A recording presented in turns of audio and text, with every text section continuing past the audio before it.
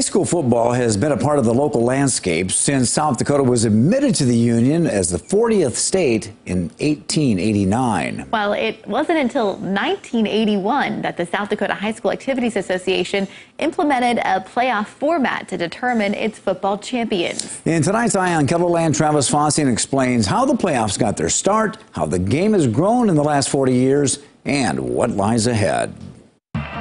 South Dakota is celebrating a milestone, 40 years of high school playoff football. The idea of not having a postseason seems almost unthinkable now, but that was reality prior to 1981, with fans settling for mythical champions for more than 50 years.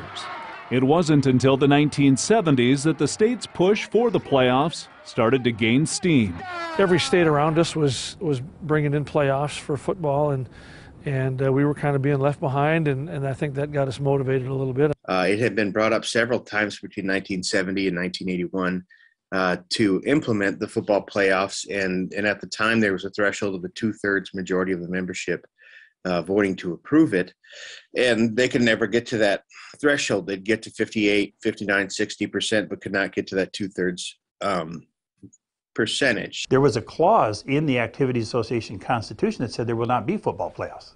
Why that was ever in there, I don't know, but they worked really hard to get rid of that clause and get them going, and it was a lawsuit that eventually ended up in the judge demanding that you remove that clause.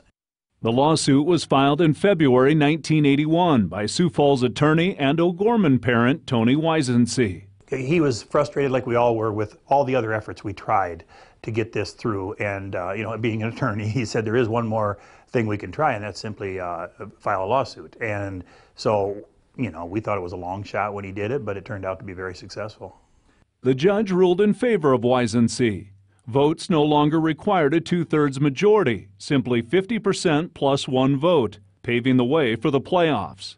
The Activities Association dropped all appeals in April 1981. Some separate groups involved that were supportive and opposed to it for a long time, and it wasn't really going anywhere. And once they got that interpretation that, no, you can move forward on this with the majority vote, I think that was, okay, we've got a direction here. This is obviously something that the majority of our schools want to do. Let's take it and run. The priorities of every football team changed that fall. The end of the season is the most exciting part of the year instead of the beginning. And I guess I felt like when I first started coaching, the beginning of the season was the exciting time. Kim Nelson is South Dakota's all-time winningest football coach. He was the head coach in Millbank in 1981. The goals have changed and the expectations have changed. And I think it's been great for football. I think it's been great for kids in South Dakota. I think it's made football a bigger deal. And, getting to the Dome has been a goal for every team for a long time. O'Gorman earned the first of its 9 championships that fall. The first playoff in '81 was undefeated Yankton against us in the finals, which would have been the first time we'd played in a long time. So there was a lot of excitement and a lot of enthusiasm.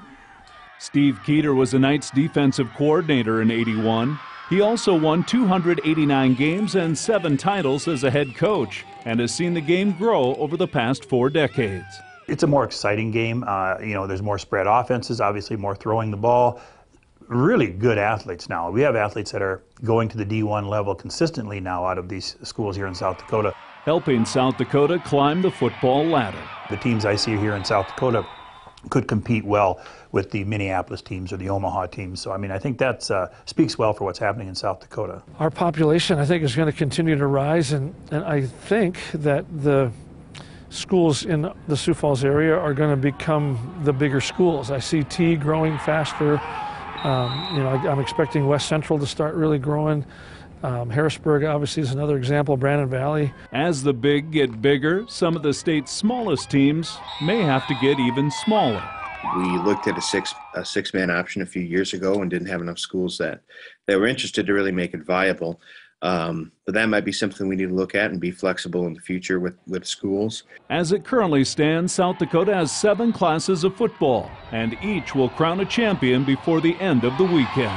Really thankful that it got going back in '81, and now 40 years later, we hope to just keep continuing to build on our football programs that we have and the state championships that we do. With Eye on KELOLAND, I'm Travis Fossing.